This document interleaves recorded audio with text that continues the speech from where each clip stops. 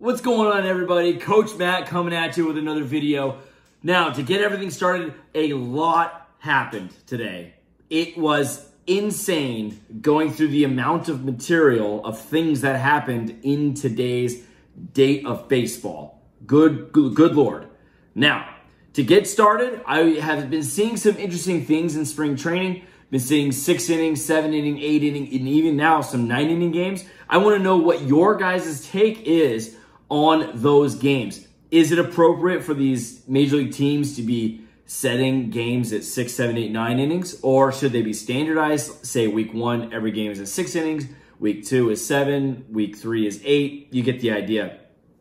Because some of these, my thought process is some of these players may not get the opportunity to prove themselves if they didn't get the chance. Say, for example, if every game was, say, 8 innings long or 9 innings long, some of these players may not get a chance to prove themselves.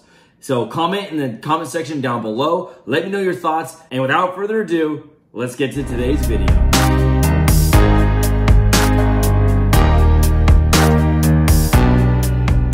Welcome to the Daily Baseball Report. Coach Matt coming at you with another video where all we do is talk baseball and baseball-related news. We are on the road to 1K by opening day, so please subscribe to the channel, hit the notification bell, and smash the like button for the YouTube algorithm. I would really appreciate it if you would click the share button down below and share it to any one of your social media pages. I would really appreciate that. We're going to talk about 2 players that broke protocol for the Cleveland Indians, and that is Franmil Reyes and Jose Ramirez. Both of these players are important to this ball club. They're both major league ready players. They're both very good in the major leagues. Jose Ramirez, this is his first violation of protocol. And Franmil Reyes, he is now a repeat offender. This is his second time going out and breaking protocol. If you remember last year, Zach Plesac, Mike Clevenger, and Franmil Reyes all went out to a nightclub and broke protocol, but Clevenger has been traded and Franmil was just disciplined. So what are your thoughts on what the discipline should be? Because it's currently in the hands of Major League Baseball, and I want to know what you think. Should there be a suspension? Should there be no pay? Should there be both a suspension and no pay?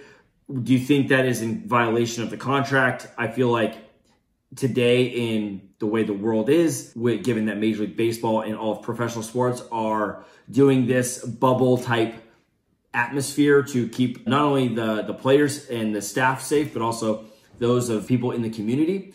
So what are your thoughts? Comment below. The injury bug has stung again with the Houston Astros. Their top touted pitching prospect, Forrest Whitley, has a sprain in the UCL in the elbow, which will require Tommy John surgery. I know they're searching for a second opinion, but more often than not, when there is a sprain and an initial issue with a UCL ligament, it is almost always going to become a Tommy John surgery. I personally think get the surgery as soon as possible and get on the rehab as fast as possible, because that gets you back in the field faster. But that being said, some players think that maybe they can extend and prolong that, get through an entire season, then have it after. I don't know what the thought process is. Every time I've seen this, they eventually wait 3, 4, 5 months, then they actually tear it, then they have to go get the surgery, and now they're 6 months behind schedule than they would have if they would have just got the surgery in the beginning. So my thought is Whitley should get the surgery, but that's me. Alex Bregman is also almost back from the injured list. He has a strain in his right hamstring, seems to be a recurring issue for this man. He had the same injury last year that sidelined him, and he definitely was not the same player.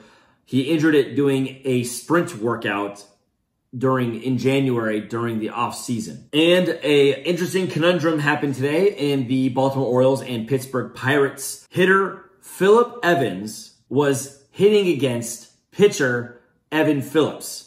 And yes, you heard that right. Phillip Evans was hitting against Evan Phillips. Kind of reminds me of that one time. Let me show you this one video. The runners will go. There they go. And a high fly ball to left.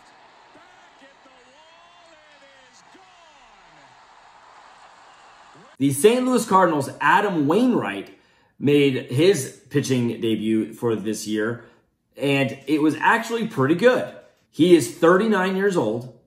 He had 3 innings pitched, 1 hit, 1 run. That run was earned. No walks, 5 strikeouts, and he has a 1.8 ERA. Adam Wainwright has been a 20-game winner, and in 2014, he had 20 wins and had a 1.05 whip and a 2.42 ERA, and he didn't win the Cy Young because there was another man by the name of Clayton Kershaw, who was the best player on the planet that year. On the comeback trail for the Detroit Tigers, Casey Mize, he didn't start this game. He actually came in relief, and he pitched 2 innings. He had 0 hits, 0 walks, 0 runs. He scattered 3 walks. He had 1 strikeout, and he still sports a 0.00 ERA.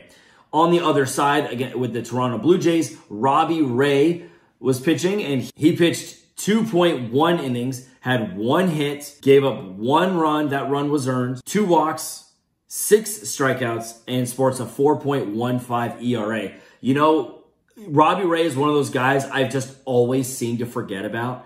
Josh Donaldson and Keon Broxton both hit mammoth home runs today for the Minnesota Twins. The Twins are going to need both of those players to be producing, so that way they can have the best chance at holding on to an AL Central title. And the Atlanta Braves offense finally came alive, powered by Dansby Swanson's bases clearing double. Charlie Morton pitched 3 innings, gave up 2 hits, 1 walk, had 3 strikeouts, and has a 0.00 ERA. Brett Gardner hit a grand salami today, and Giancarlo Stanton had 2 doubles for the Yankees in their win over the Philadelphia Phillies. The Philadelphia Phillies pitcher Zach Wheeler, yet again, did not have a good outing. He had 2.1 innings, gave up 4 hits, 4 runs. All 4 runs were earned, 2 walks, but he had 4 strikeouts, and his ERA currently sits at 8.31. Ivan Nova also pitched in this game, and he had 2 innings pitched. He gave up 1 hit, had scattered 2 walks, had 1 strikeout, and his ERA currently sits at 10.38. So he's actually improving from his previous, 135 ERA or whatever that was.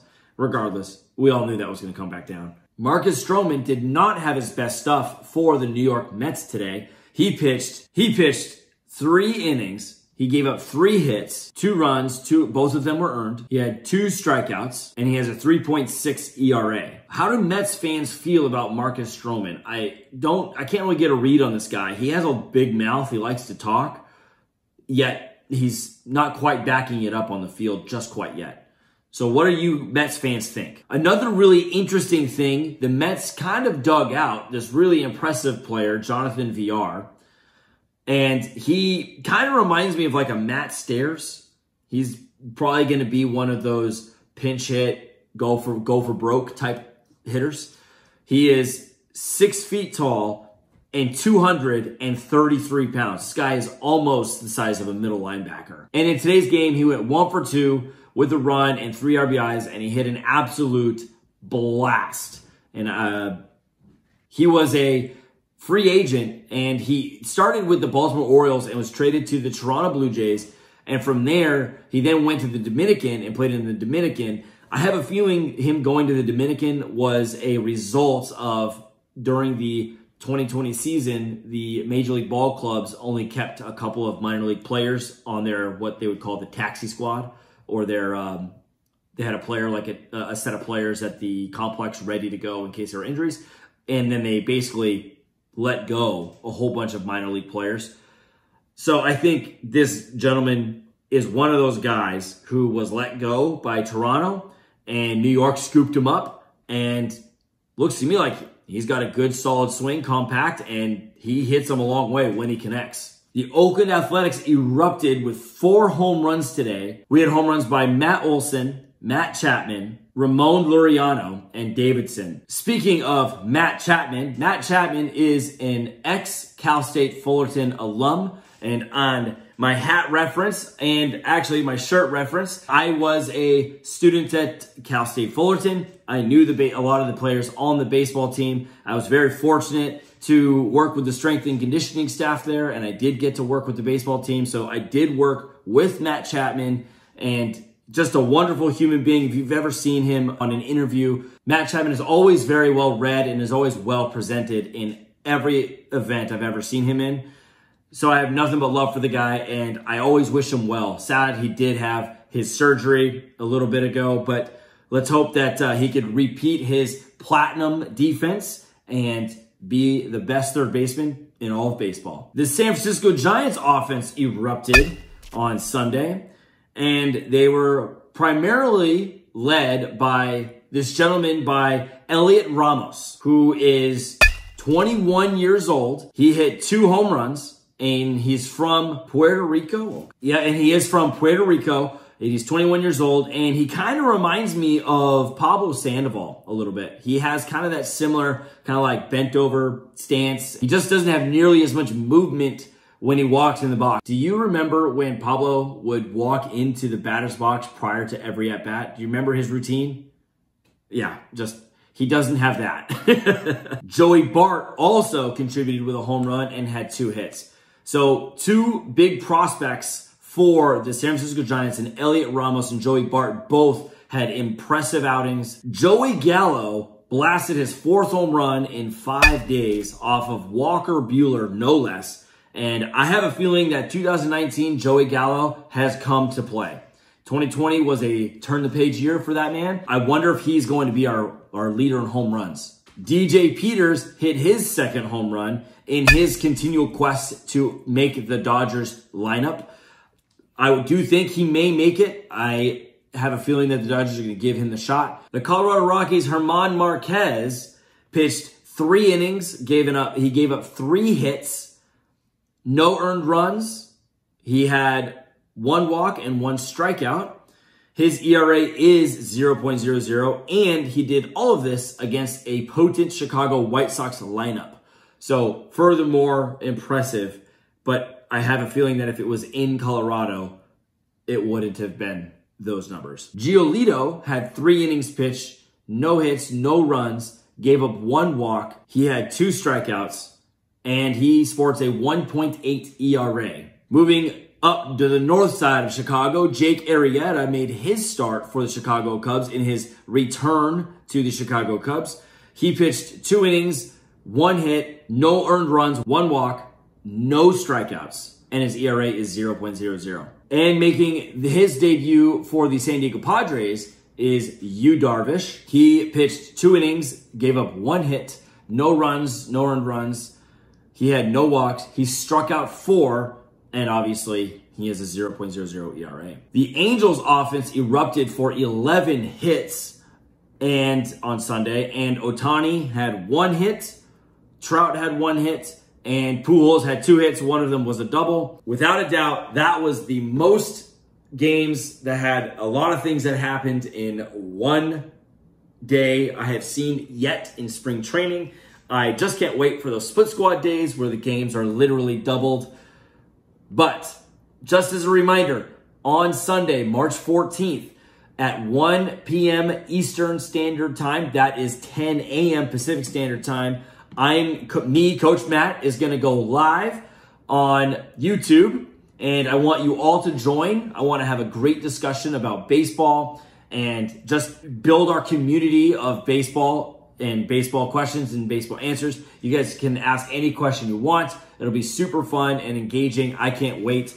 And without further ado, please subscribe to the channel, hit the notification bell, like the dang video for the YouTube algorithm. And without further ado, we will see you tomorrow.